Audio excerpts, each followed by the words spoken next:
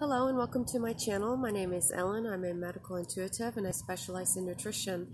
And today I want to talk to you about high protein, high fat diets and why it actually does not starve Candida.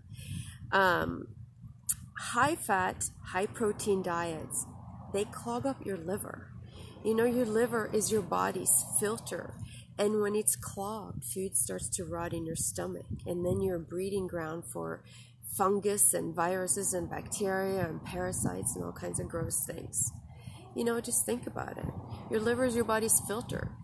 So when it starts to get fatty and overburdened from too much protein and too much fat, toxins can't successfully leave your body. Your liver runs on glucose from fruit. If you're not eating enough fruit and you're eating lots of high protein, high fat, you most likely have some sort of fatty liver. You might feel okay on eating this kind of diet for a while, and it may seem like everything is okay, but believe me, the Candida is multiplying, and it will come out, and it'll show itself one day.